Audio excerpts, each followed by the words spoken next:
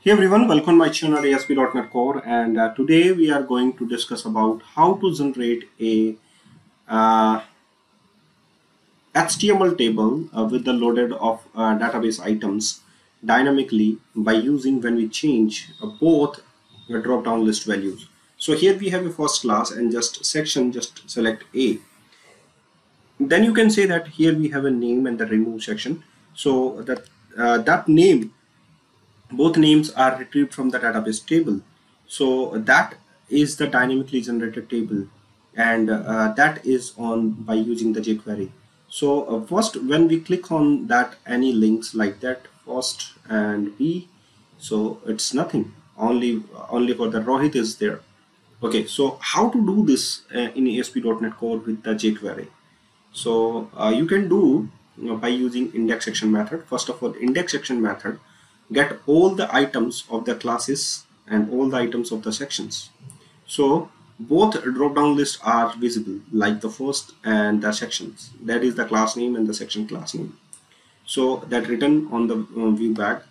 So in the index.cshtml you can see that here we have a select list for the class, and here we have the select list for the section.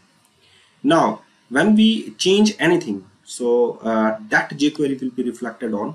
If we change anything, so class select dot select section select on change function generated, so get the value of this select class item by using the id property class select, and that is the section select.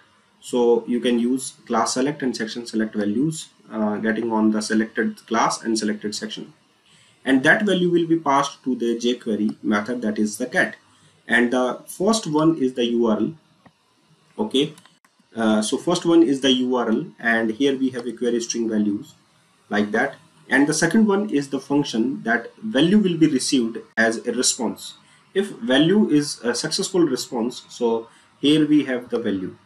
So that call API/students, so that routing URL is like that. So get students by using the class ID and the section ID. So context.student data where class ID and the section ID like that.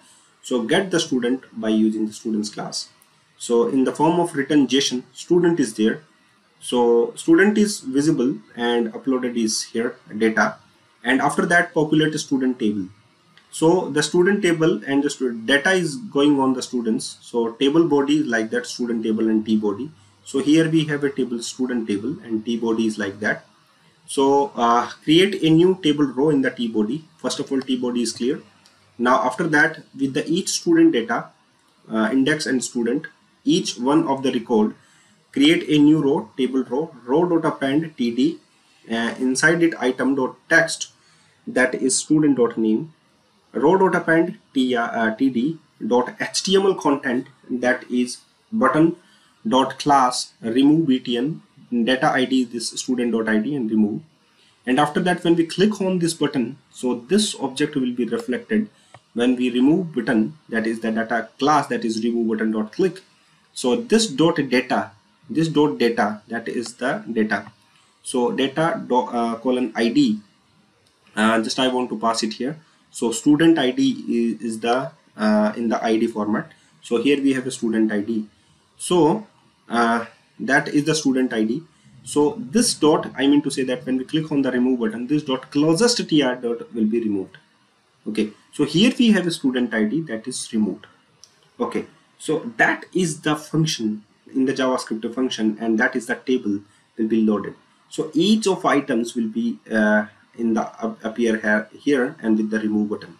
Okay, so table body dot append like that. So here we have a table body dot append all the rows. So one by one is row is created according to the student's data. So thank you guys for watching this video, and keep watching all other videos which is related to ASP.NET Core and jQuery.